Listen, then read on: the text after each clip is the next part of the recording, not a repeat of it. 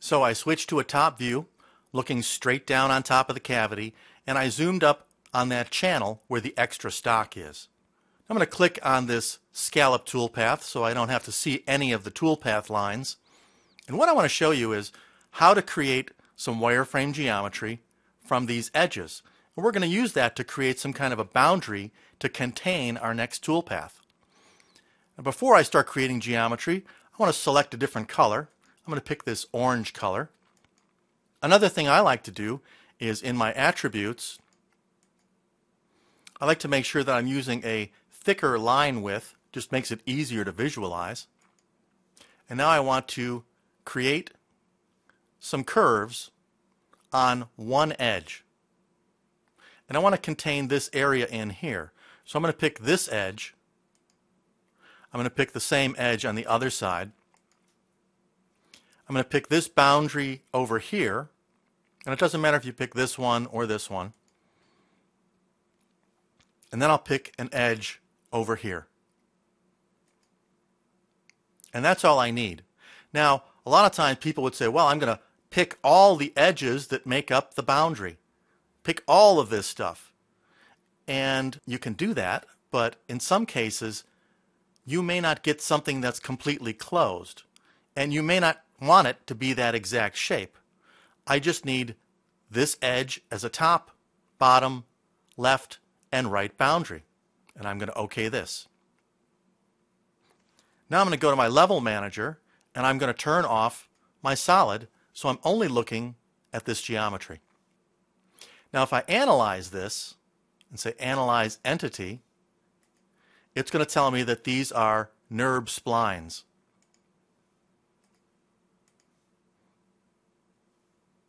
And what I want to do is create geometry from that. I want to use some geometry that's a little bit simpler. So I'm going to go to a 2D geometry construction and I want to set my Z height. Now, real quick, I'm going to turn my solid back on and I'm going to set my Z to whatever this height is up here. Now I'm going to turn that solid back off. So with that Z level set, for 2D geometry construction, I'm going to create some new geometry. I'm going to say create a line that goes from here to here. And I'll do another one that goes from here to here. Now they're the same color and they're on top of each other.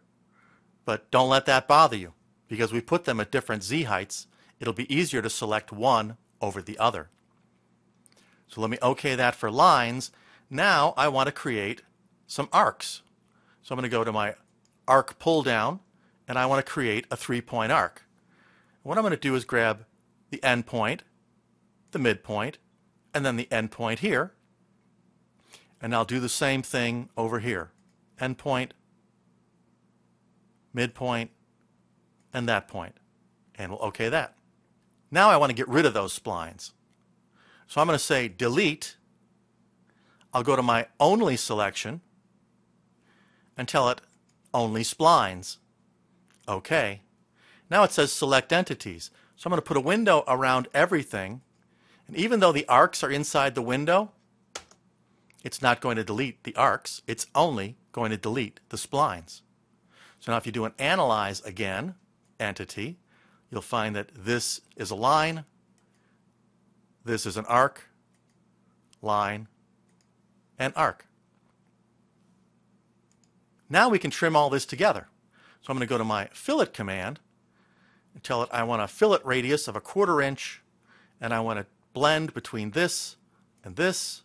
Maybe I'll make that a little bit smaller.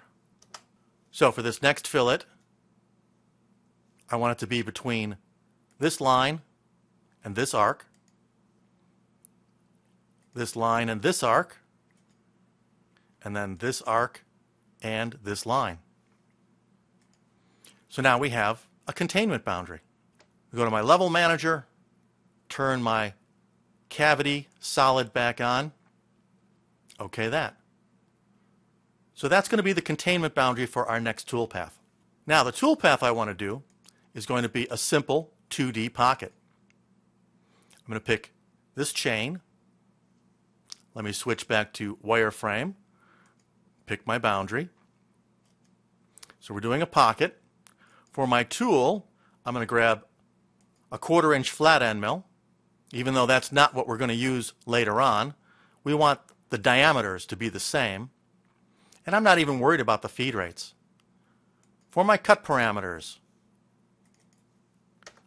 no stock on the walls or floors. For my roughing, I want to do a parallel spiral, and I want my step over to be about 6%, so a 15,000 step over. I want to spiral from the outside to the inside, and I'm not really worried about anything else, except maybe I'll give it some kind of a depth. I'll say minus 0.1, but even that won't really matter.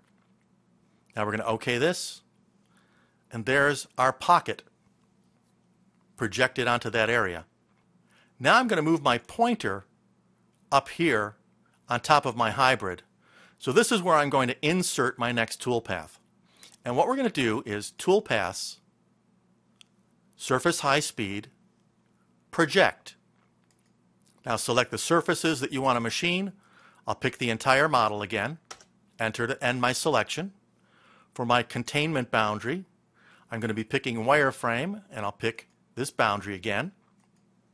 Although I probably don't need it because I'm still only projecting the toolpath I created. OK this. So our toolpath type is project. The tool we're going to use, well, I want to use a 1/4 inch ball end mill. So I don't have one. So I'm going to say select library tool, filter, show me ball end mills, and I'll grab a 1/4 inch ball.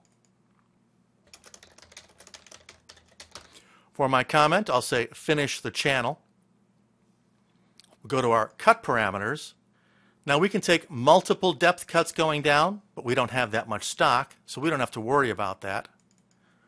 We could leave stock on the surface, but we don't need to do that either. We want to go right to the finished surface.